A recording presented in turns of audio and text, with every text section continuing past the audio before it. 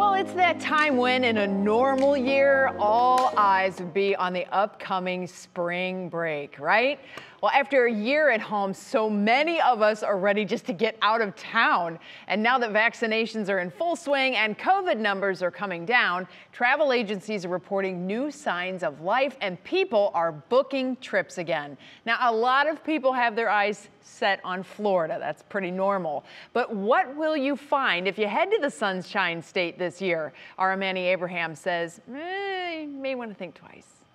Activity is already picking up on Miami Beach's Ocean Drive, welcoming vacationers and spring breakers. I just want to be outside, and when you're here, it's like, But there's concerns from city leaders. Last year, people flocked to the area for spring break before the beaches closed due to COVID-19. Could there be another situation like it? Yeah, I can see a situation. Look, listen, you can't let people get hurt. It's that simple. You can't put people in. The mayor of Miami Beach isn't clear about whether he has the legal authority to close the beach. NBC News asked the governor's office for clarification, but didn't hear back. There are some restrictions in place in Miami Beach, including a midnight curfew. Don't be foolish. Don't come here if you think this is an anything goes environment. We will arrest you. We will ruin your time here. And no alcohol on the beach. People end up drinking too much, and then they act in ways that they shouldn't. So we want to prevent that.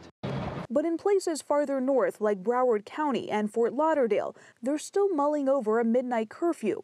In terms of a curfew, definitely as a last resort for a limited time, as limited as possible. Now, the CDC still recommends people avoid traveling during this time, but they do offer some guidance on their website if you need to travel, including to look at things like getting tested, avoiding crowded spaces, and of course, wearing your mask.